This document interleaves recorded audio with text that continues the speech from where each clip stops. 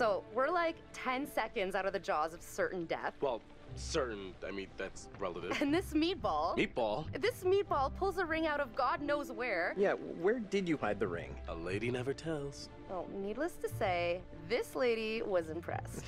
Well played there, man, no? Wasn't Conrad gonna get us some more beers after he helped Fliss? Maybe he decided, hey, I'll drink some, and then he got drunk. And since he was drunk, he forgot to bring it to us.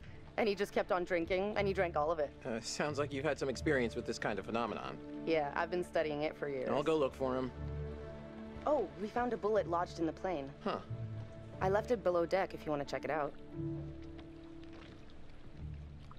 So, how does it feel to soon be known as the Mrs. Julia Smith? Honestly, I wasn't sure how it would feel, but now that I hear it, it does have a nice ring. So, I guess we should talk about wedding. Oh, crap. This badge. Conwyn Island. I was totally Now right. you're speaking my language. I'm taking lessons. And I can't wait for us to plan everything together. I was so worried you might say no. Of course I was gonna say yes, you dimwit. I'm happy you did. The second you said yes, I can see our whole future rolling out ahead of us. Oh, yeah. This is definitely, without a doubt, anti-aircraft caliber heat right here. Where did everyone go? There was much celebration to be had. I'll go find them. You just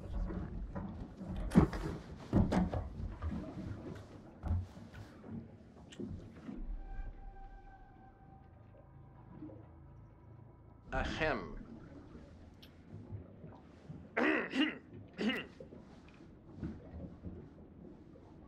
Yeah. Sorry. I didn't mean to interrupt. Oh, yeah, the beers. I was just getting them now.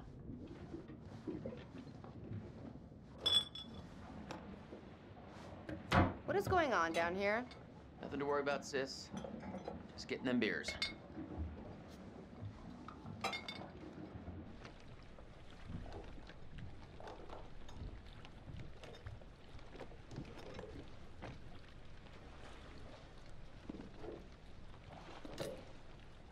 All right, now that everybody's here, let's take a look at the navigator's pad we found.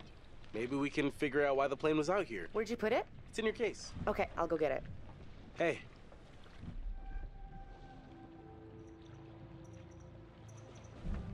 So, how's it feel to be a man post-proposal?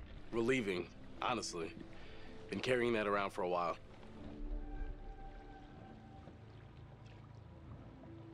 Why'd you do it on the dive? I wanted it to be memorable, just not that memorable. I have to hand it to you. Popping the question on the bottom of the ocean like that is pretty romantic.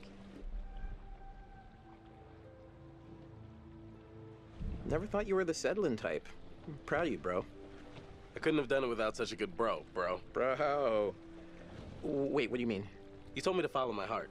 One, I'm not that sappy, and two, I was talking about med school. Still, we're over the top, bro. So, we going again tomorrow? Yeah. It seemed a little too dangerous for my blood. Don't sweat it. I'll go down with you and we'll be fine. I'm gonna go find Julia. Ratter for Brayson Lee. You got a girlfriend?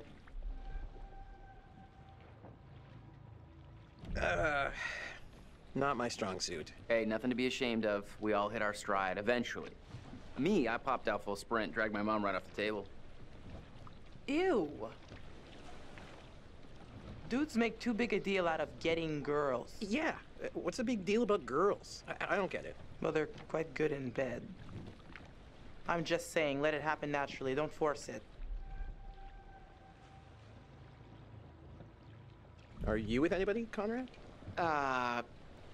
Just because you saw two consenting adults enjoying the pleasure of each other's company doesn't mean they're together. But seriously, you should try it sometime. Put some air in your chest. And your balls. Right here.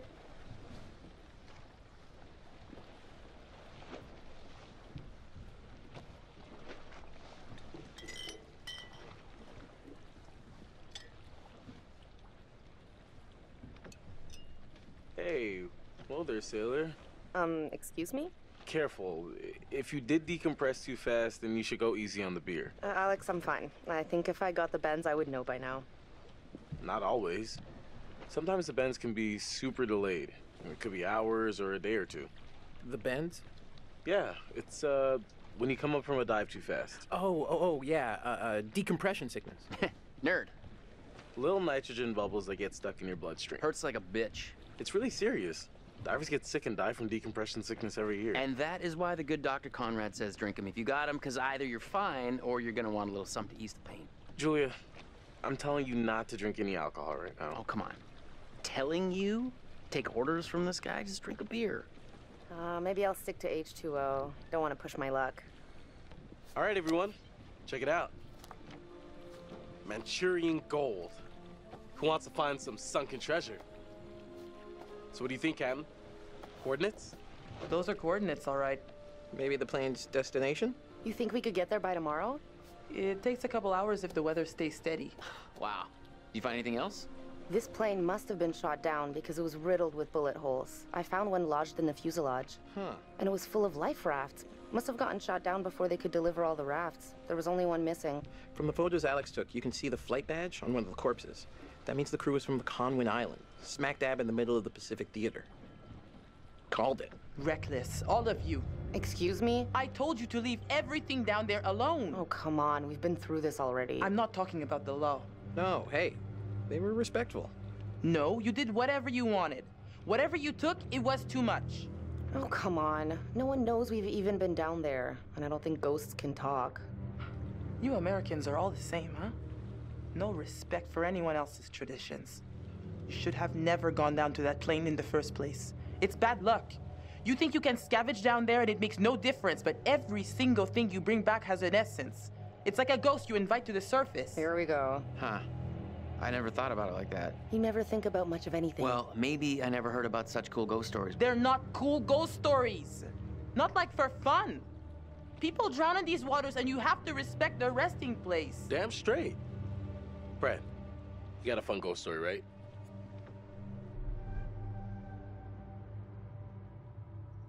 Yeah, I heard a story. Happened right around here, too. Let's hear it. We could all use a good show. Let's hear it. I bet you can spin a good yarn. It's kind of messed up, actually. Scare away, little bro. Okay, here goes. This story is true. It had happened right near here, in an old lighthouse. Classic setup. Wait, true story? Where'd you hear this?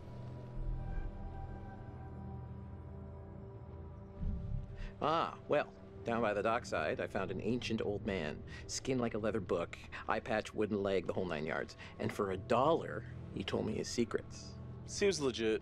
The lighthouse stood atop an atoll, isolated from the rest of the world, a lone beacon in the night, a sailor's respite. The lighthouse keeper would hear the waves pounding the rocky shore. One misty morning, he comes upon a woman, covered in blood. She's stumbling down the beach. He hurries to her aid, and she falls into his arms, sobbing. As he hurries her back to the lighthouse, he asks where she's from. He doesn't waste any time. Smooth. He of the one-track mind. The woman answers, I live here, in the lighthouse. My parents are upstairs right now. Twist. Of course, the lighthouse keeper says, that isn't so. Of course, he's lived there alone for years. And the woman becomes hysterical and insists her parents are upstairs. So, they go to the top of the lighthouse, and there, splayed out on the floor, is a man and a woman brutally murdered with an axe. Always an axe. I mean, do people even use axes anymore? I'm just reporting the facts, cliches and all. Chopped up into little tiny giblets with an axe. So gross. Okay, so who did it?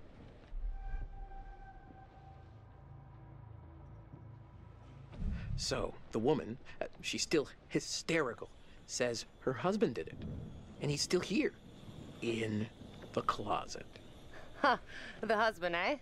So is this a warning to all future brides? Hey, no backseas. You're locked in.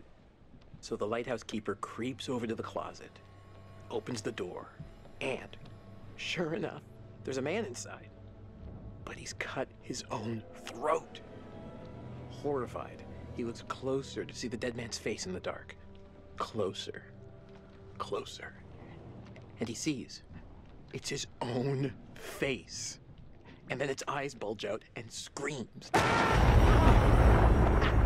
Yeah, so gross. Horrible. Hey-oh, super twist. Nice. Nice one, Squire. You have me going. Pretty cool. Heavy on the cheese there, corn dog. Okay, you've all had your fun. We should all turn in. There's some weather hitting our way. No, because according to standard vessel regulation, we're all required one more beer before hitting the hay. What regulations are these? It's standard issue regulatory institutional protocol subdivision 1099. Uh-huh. Where'd you read that? The internet. Oh, so you found a website that tells you to drink beer under every circumstance. I'm just following orders, man. I'm into this website. 10-4, good buddy. And I'm out.